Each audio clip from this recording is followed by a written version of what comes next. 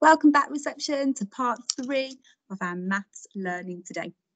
Today we've learned all about circles and triangles. Now, can you play a little game with me just to finish off our lesson? Now I've got, in one hand, I've got a circle. And in the other hand, I've got a triangle. But I don't know which is which. So I'm going to close my eyes and you're going to tell me what I've got. But you've got to tell me how I know.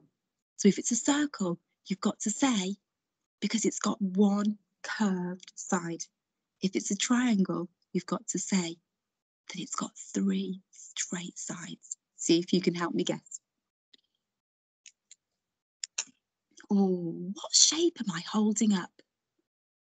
Oh, let me listen. It's got one curved side. It must be a circle. It is a circle. Thank you, reception. Right, let's see. What am I going to hold up now? Let me listen. It's got 3 straight sides. Well, it must be a triangle. It is a triangle. Thank you for telling me, reception. You're amazing. Now, I've got 2 more activities that I'd like you to do today. They're really, really fun. First of all, I was outside today and I found some sticks. And I thought, wouldn't it be fun to try to make some shapes using my sticks? Do you want to have a look? So I'm going to try and make a triangle using my sticks. I need 3. 1, 2. Look! 1, 2, 3. That's amazing. For your activity now, I'd like you to go outside with your helper and collect some sticks. Now, if that's not possible because it's a little bit rainy, then I'd like you to find some other things that are straight in your house.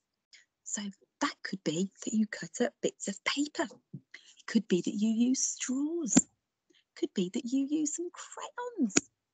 I'd like you to find some straight things and make some triangles.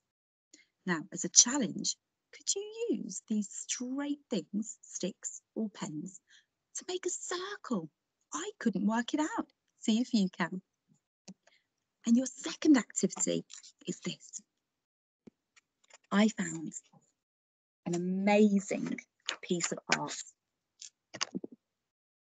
by an artist called Kandinsky. He's one of my favourite artists, and this is called the concentric circles.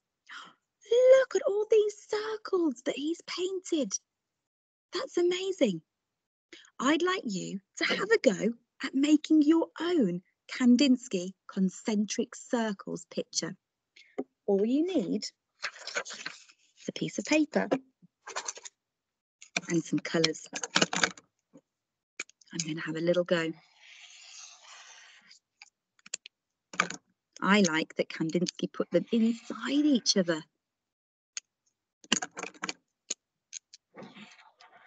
Wow, that's the start of my picture.